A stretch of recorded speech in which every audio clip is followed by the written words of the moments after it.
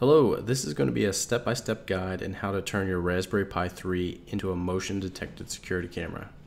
First thing you'll need to do is round up the hardware you'll need for this project, and everything that you see pictured here I'll have links to in the show notes. But the first thing we'll need is a Raspberry Pi 3 itself and the power source for that Raspberry Pi. Next we'll need a Raspberry Pi peripheral camera, and those are the ones here that you see with roughly a 3/4 inch white ribbon coming off of and metal tabs at the bottom. This particular model has LED lights, but those aren't necessary. Next you'll need a micro SD card that's at least 8 GB big, and then a micro SD card reader with a USB attachment. Not pictured here but also necessary will be a monitor of some sort that you can connect to a Raspberry Pi in the HDMI port, whether that be in a TV or an old computer monitor. You'll also need a USB keyboard, and finally you'll need a computer to download all the software you'll need for this project. So that will be the next step. Now that we're all at our computers, we're going to be downloading 5 pieces of free software to continue this process. But before we do that, I'm going to have you go ahead and put the micro SD card into the card reader, and then put that card reader into your USB drive. Then open up your favorite browser, and then you're going to navigate to 5 different links that I'll put in the show notes to download the software we'll need. The first thing we'll need is SD card formatter. The icon looks like this. Then Win32 disk imager,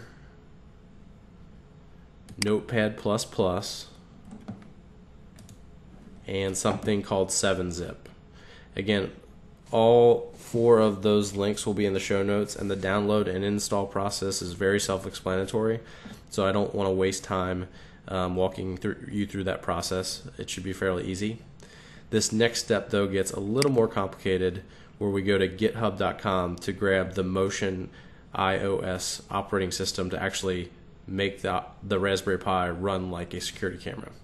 So what we're going to do is go to this link, again in the show notes, and then about halfway down the page there will be files for a variety of different systems. We're going to look for Raspberry Pi 3. Go ahead and click that link, and when you do, you're going to download the operating system into the downloads folder. However, it will look like this here. It will have this long name with a .img.xz at the end. Go ahead and right click on that particular file name, and you'll see 7-zip as an option now that you've downloaded and installed it. Then go to extract here. When you do that, in the same downloads folder, you'll now get the MotioneyeOS file with a slightly different name. It will have lost the .img.xz. Once we have this in our downloads folder, we can open up our SD card formatting software, and that will look like this. This will be the dialog box that you'll see.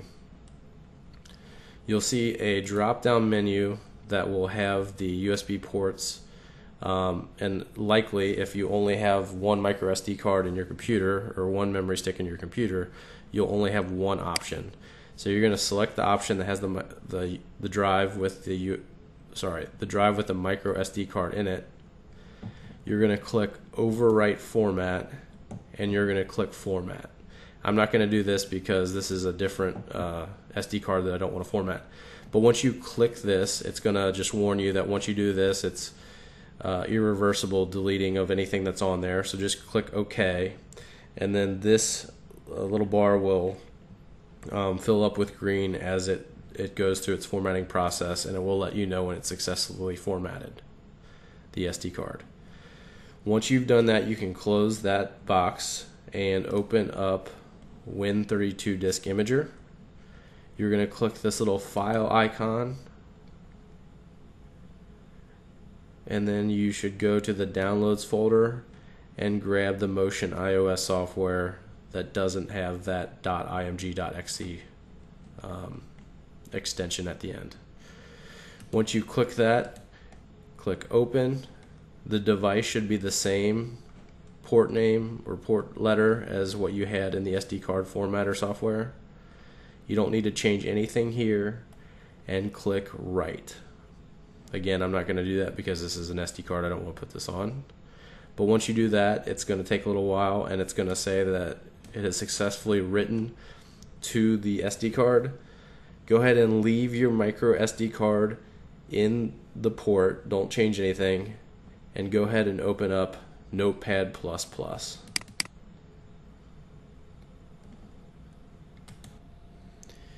Now with your Notepad++ app open, I'm going to have you actually navigate back to a GitHub page that explains how to set up your MotioneyeOS to automatically boot up using your Wi-Fi. Instead of having you read through all of this, I'm just going to hit on the key points that will make this all work. Go to line number 10 and copy and paste the snippet of code that starts with country and ends with this closed bracket. Once you have that, go ahead and paste that into your blank pad.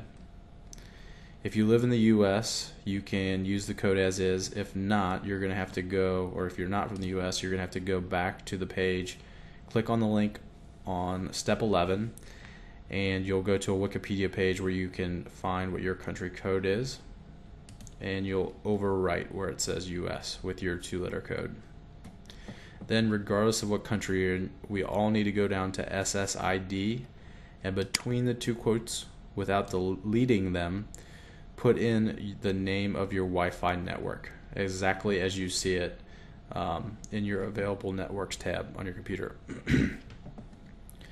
Then on the PSK line between the quotes, you're going to put the password for that Wi-Fi network.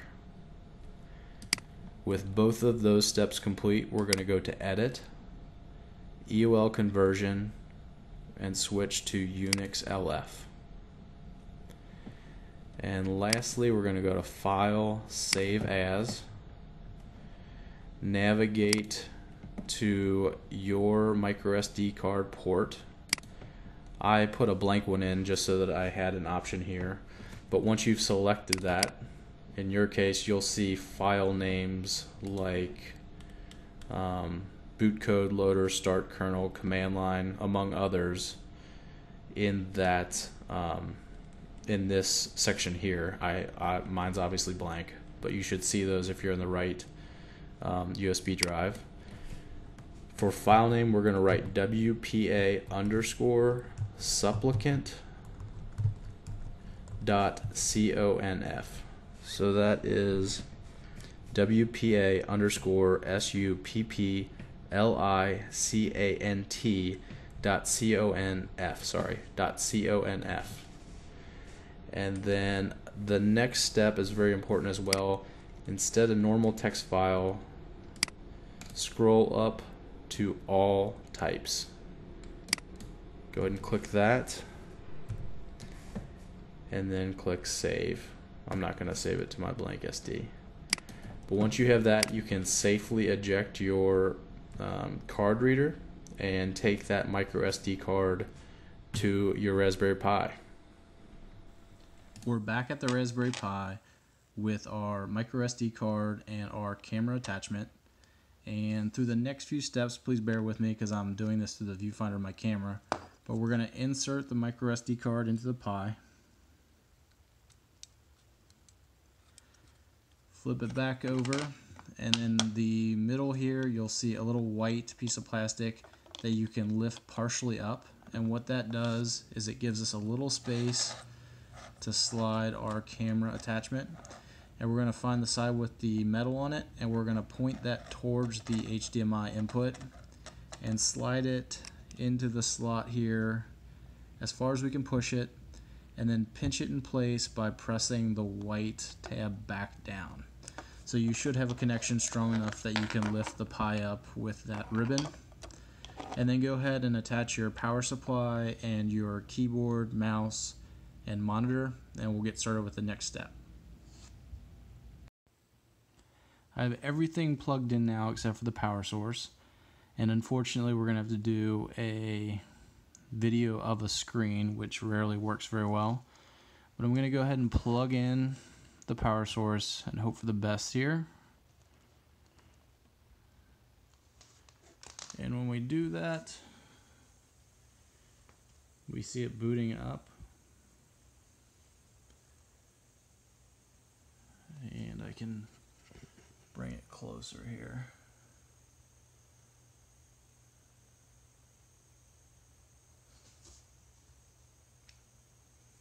And it's running through its boot process. See, it just ran the WPA_supplicant, so we should be able to connect to Wi-Fi. We're starting MotioneyeOS. And it's done. So it requests a login. Let me put this back down. Type in admin, and the password should be blank upon startup. And then we get this funky little character here. And what we want to do is just take note of, oh, you can't see where the mouse is. You want to take note of this IP address here, ignoring what's after the slash. So in my case, the one I care about is 192.168.0.18. We're going to go ahead and do our computer, open up a browser, and type that in. I'm back at my laptop, and I have opened up the Firefox browser. I did that because as of the filming of this tutorial, September 2019, a lot of folks have been having issues using MotioneyeOS with their Chrome browsers. So for the sake of the tutorial, go ahead and open up Firefox or some other non-Chrome browser and go to the address bar and type in the series of numbers from the earlier screen and hit enter. When we do this, it should bring up the MotioneyeOS user interface, and if it's the first time bringing this up, it should ask you for your username and password, which is still at this point admin and then blank for password. You hit login. It might take a little while to boot up on your first time.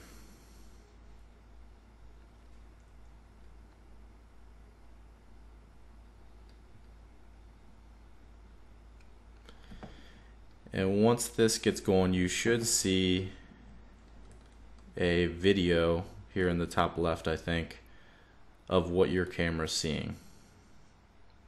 That's right here. Yep. So here we have my camera, which is pointing at this little doorway here, and there's no motion here or anything going on in the video capture. But whenever you go here, it's gonna give you a stream of what your camera sees. In terms of making it motion detection, you'll need to go into this little menu button here and go into,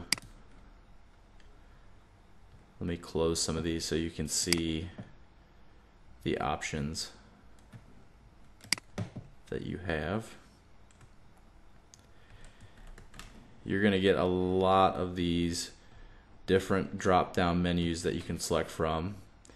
And actually, you may not have this at default. You may have to go in here to General Settings, which is the second one down, and go to,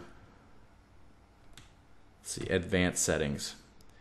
This will be off by default, so it's going to limit what you can see. So it doesn't have nearly as many drop-downs here. Go ahead and go to General Settings and click On. And first things first, you're probably going to want to go and change your username and password here. And then you get some options to like reboot the system if you want. Some network options. It shows you my Wi-Fi and then the password's hidden here. And then we get down here to some interesting options. The key one is motion detection. If we open this, we can change the sensitivity of our motion detection. And so we go ahead and change this, and you can play around with this to whatever you think is relevant for your use case. And then you can go to motion notifications. And from here you can tell it what to do once it detects motions and records that video. So in this case you can send an email. That's what I've done in the past. And you can just follow these prompts to get your motion detection files sent to your email. And before you do it, you can hit test email. I'm not going to go through all these steps because there's a variety of differences that need to occur depending on which email client you're using. I can do a follow-up tutorial on this actually if a lot of people have questions. Just go ahead and put it in the comments. But this is how you'll set that up. You can also save files of motion detection by using this file storage. This can get a little more complicated depending on which upload service you use. So you can do FTP servers, Google Drive, or Dropbox. And again, just for the sake of this tutorial, I just wanted to get the motion detection camera up and running, which we did. This is a whole nother tutorial in and of itself. So if you guys have questions, feel free to post it in the comment section below, and I can do tutorials on these specific updates or any other questions that you have about these menus in the next tutorials. Just a forewarning, depending on where you're going to put this, if there's a ton of motion or a lot of lights going on and off, you're really going to want to play with this so that you're not just completely inundated with emails. That's what I did when I turned mine on. I wanted to be as sensitive to every motion as possible, and I ended up just getting a tremendous amount of emails, and my Google Drive account filled up really quickly. So just play around with the sensitivity settings depending on where you're going to be pointing the camera. But that pretty much concludes the setting up of MotioneyeOS on your Raspberry Pi. Thanks a lot for watching, and please subscribe.